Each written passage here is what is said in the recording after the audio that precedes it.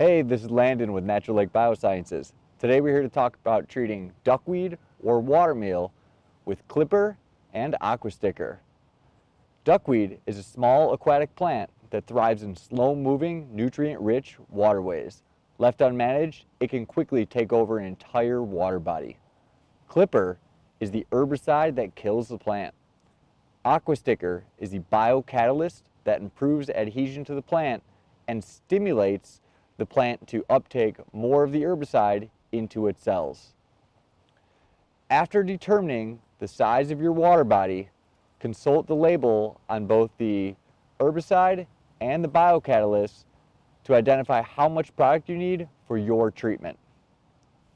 Take your spray tank, fill it halfway with a clean water source, then add the proper amount of herbicide and biocatalyst.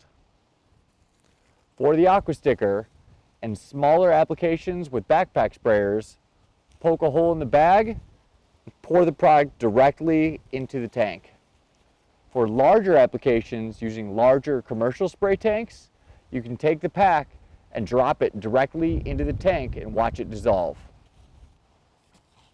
After adding the product, fill the tank the rest of the way with a clean water source and then mix it thoroughly to ensure both products are completely dissolved. Take your spray tank and spray it directly over the targeted plant, covering it completely for the best results. Always remember to check the herbicide label and make sure you're using the proper personal protection equipment for your application. For more information on how to treat duckweed, watermeal, or other aquatic plants, go to naturallake.com.